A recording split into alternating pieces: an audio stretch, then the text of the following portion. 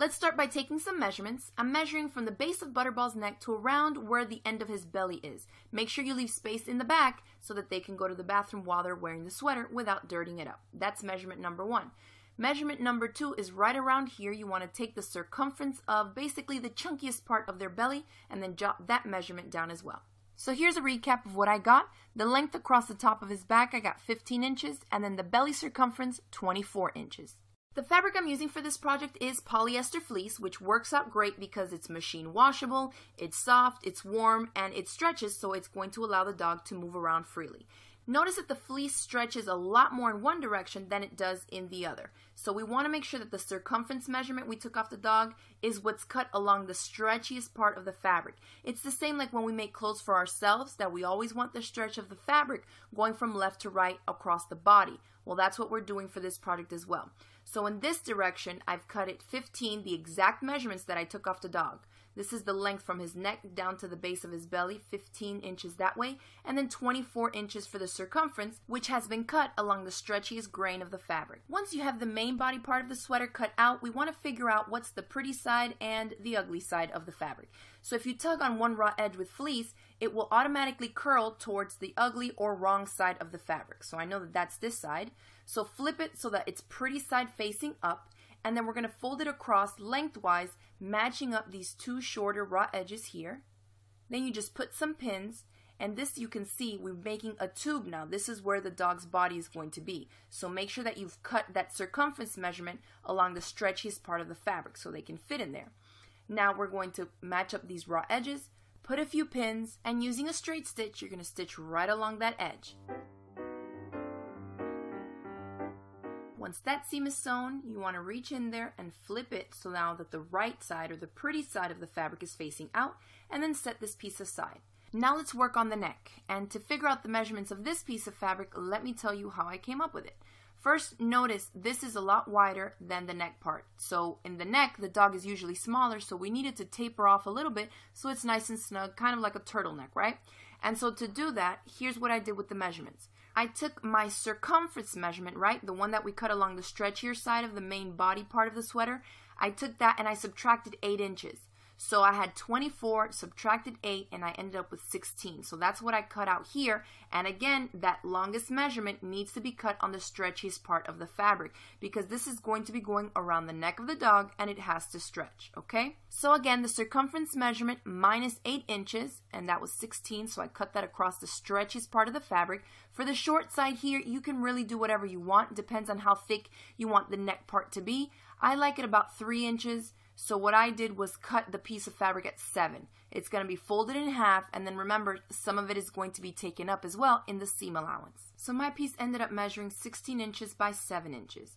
Now like we did for the other piece, tug on one edge, you'll see it curl to the wrong side, lay it pretty side facing up, fold it so the shorter raw edges are touching, pin it, and again, the same exact thing you did with the larger piece, use a straight stitch, and stitch right along that edge. Once that seam is sewn, you want to open it up and then fold it in half like I'm showing you here. We basically want to meet up both raw edges so that they're all together, and what that does is expose the pretty side of the fabric towards the outside, and you have what is going to be the turtleneck part of your sweater. I'll show you here what it'll look like finished once we attach it to the body of our sweater. At this point, I like to zigzag stitch together the raw edges of just the neckline because it's bulky fabric we're working with, and we have 2 raw edges there to attach to another one. So it just makes it easier if you stitch them together first so you don't have any of those edges moving on you. Now locate that center seam on the main body piece, and the same thing for the neckline.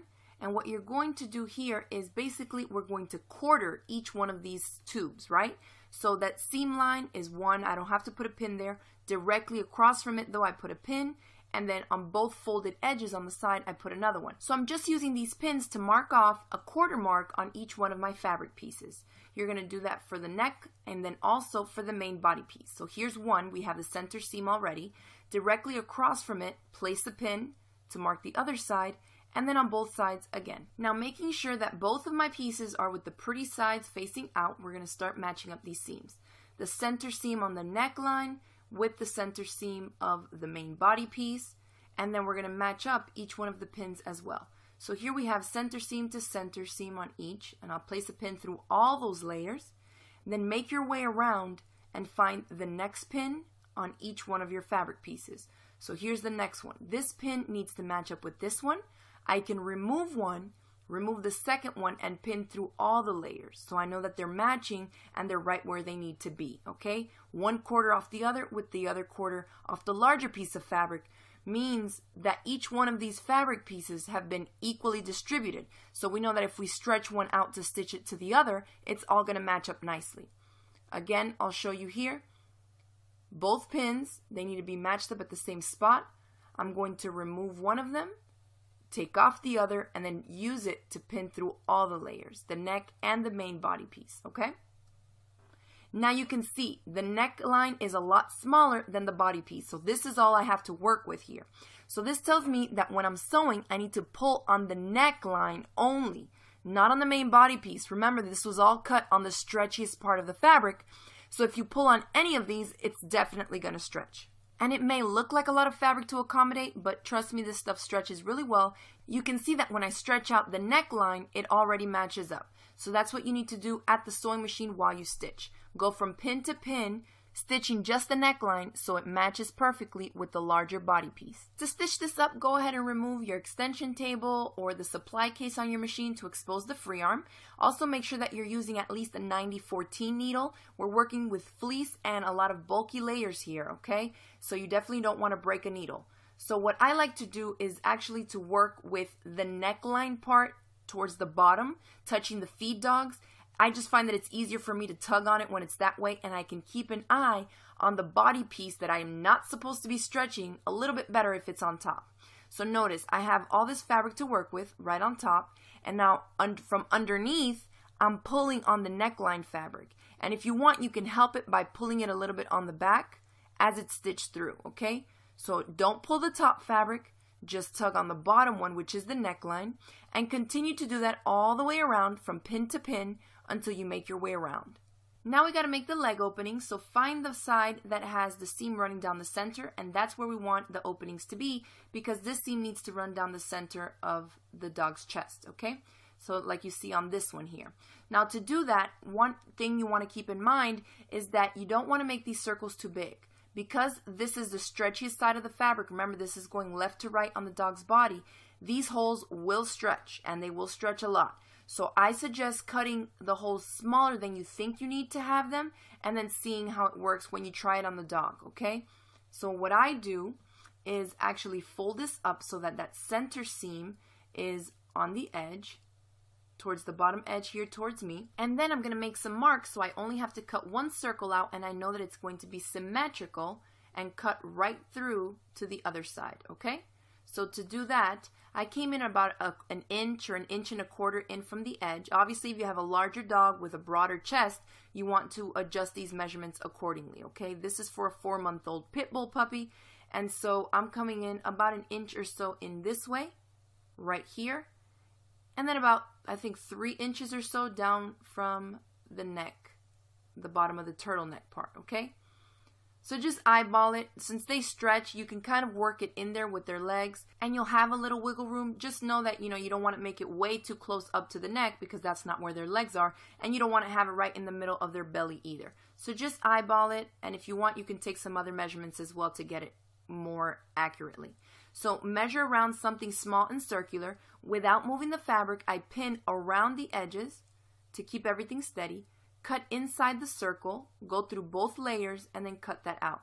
Once you remove your pins, you'll see that you have 2 perfectly made leg openings right in your sweater. Now because the fleece doesn't fray, we're going to keep it super simple and leave it just like that. I don't have to hem the leg openings or anything, but you can hem the bottom if you want to. You see, for this one, I just folded it under and zigzag stitched it down. On this one, I'm just going to leave it as is because it's not going to fray. Again, it doesn't look as professionally made, but it's still going to serve the same functional purpose either way, okay? You can also embellish this. Fleece comes in tons of different fabric prints, but if you're using solids, you may want to embellish it with something like this, which is a superhero emblem that I did with the letter B for Butterball. And so I'm going to show you how to do that now. So here I have a plain one that's just done in blue. And I've actually provided you all with the free downloadable template for this little superhero emblem. And you can click on the link in the description box below to download the PDF. Then all you have to do is print it out, cut it out, and then use it as a template to cut out your little superhero emblem out of your fleece fabric. And then I freehanded a letter B for Butterball. Make sure that you pin well around exactly where you're going to be placing this. I like to use a zigzag stitch and just zigzag stitch all around everything. Basically, you're machine appliquing this on. And just take your time because the fleece is so bulky and it stretches as well. It may take a little getting used to. And that's it, guys. I hope you enjoyed this video tutorial. If you did, make sure you hit it with that thumbs up below. Share it across the different social media sites. And don't forget to click open that description box. I've included links on where you can find the same fleece I use for my project here and where you can download that superhero emblem. Thanks again for watching. Don't forget to subscribe to my channel, and I'll see you next time. Thanks for watching, and don't forget to click the link below in order to find out more.